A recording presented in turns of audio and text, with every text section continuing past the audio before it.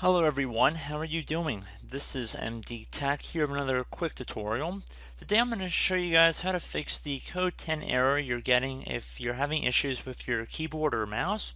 So this is going to be a pretty straightforward tutorial and we're going to jump right into it. So we're going to start by opening up the start menu, and you want to do that by left clicking on the start button once, and then you want to type in regedit, so regedit. Best match that comes up should say regedit. You want to right click on it and then left click on run as administrator. If you receive a user account control window, you want to select yes. So now you want to expand the HKey local machine subfolder by either double clicking on it or left clicking on the little arrow next to it. Now you want to do the same thing for the system folder right here. Now you want to do it for current control set right here, and then do it for control.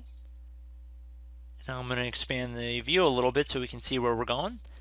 And now there should be a folder named class right here. You want to just left click on this folder right here. And while this is selected, you want to go up to the edit tab at the top, left click on it once, left click on find. Now I'm going to have this in the description of the video. Now for the keyboard fix, I'm going to be pasting this in directly into this find what field. So I'm just going to copy this. And then I'm going to select find next. Please keep in mind you should be underneath the class folder when you initiate the search. It's very important you do that. Now there should be something already in here. It says Upperfilters kbdclass. You see that I've already created it. If you do not see one in here, all you have to do, I'm just going to delete it. I don't want to confuse anybody. So assuming that your entries in here look like that, you want to right click on this folder that we searched for on the left side here, this 4D, 36E, 96B, and I'm not going to even attempt to read that whole thing there. But I'm going to right click on it, left click on new, and then I'm going to select multi-string value, and now I'm going to type in Upperfilters, and I just hit enter to save the name. You can see that is the name of it right here.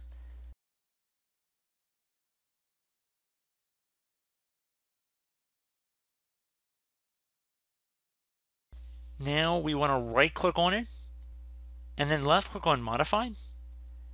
In value data, you want to type in kbdclass, all lowercase. I'm going to just paste it in. Again, I will have this in the description of the video. And then you want to click on OK. Okay, so that should hopefully resolve your keyboard problems. If you're experiencing mouse problems, I'm going to just left click on the class folder again, go up to edit, go to find and left click on that. Now I'm going to delete whatever is in find what, and I'm going to instead paste in what I have for the mouse folder here. So I'm going to copy that. I'm going to paste it in, click on find next. Again, you can see we have selected this folder and there's an Upperfilters folder in here. I'm going to delete it. I don't want to confuse everybody. So we have this folder on the right side. We do not see any Upperfilters, so we're going to have to create one. So for this folder, again, we're going to right click on it, left click on new, left click on multi-string value. Now you want to name it Upperfilters again. This time I'm just going to paste the name in. I don't feel like typing it again. So I'm going to name it Upperfilters. And now I'm going to take this Mouclass. That's going to be the binary data that we had in the other one, similar to the KBD class we did earlier.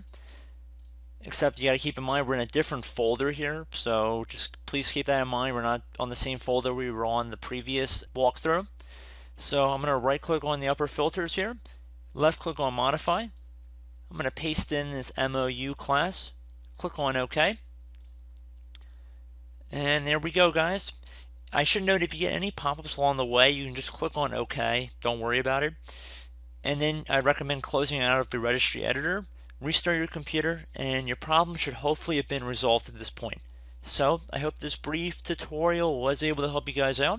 And as always, thank you for watching, and I will catch you in the next tutorial. Goodbye.